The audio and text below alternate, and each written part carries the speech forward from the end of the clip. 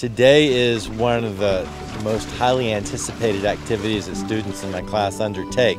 We're going to do a research and training cruise on Winyah Bay, setting long lines to target sharks. We teach students, we show them how to do it, then we teach them to do it by themselves, and then they become valuable to us and they have skills that they can take when they leave coastal Carolina. Tia, 115. What we do with the sharks depends on the actual projects. We always will measure the animals, identify them. Today we'll be doing two different projects. 122. I focus on using eDNA or environmental DNA as a tool to monitor the community structure. And we ran Ryan's, and he's using magnetism and hooks to see if we can deter sharks from biting onto hooks for the fishing industry.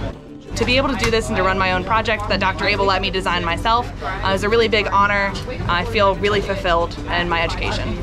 Most days it's like a dream. You wake up and you're like, I get to go out and do this. It's a huge resume builder, so this kind of experience you can't get at a lot of other schools. We're not setting the world on fire in terms of major discoveries, but we found some very cool things. Most students who want to major in marine science, they all use the words hands-on, environment, get outside. I can teach anything to these students when they're in the environment.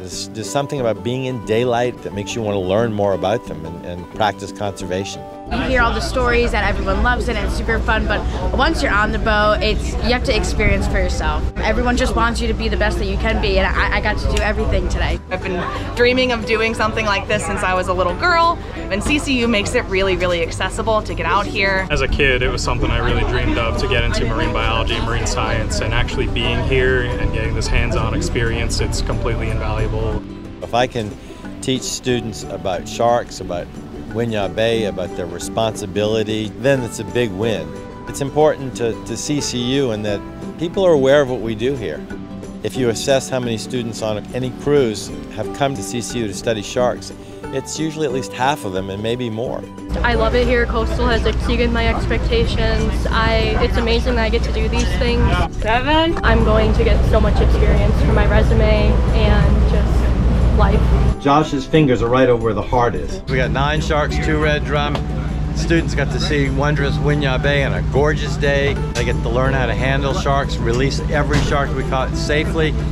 They understood the projects that we're working on. They know why they came to Coastal when they come in from a day on the water in Winyah Bay.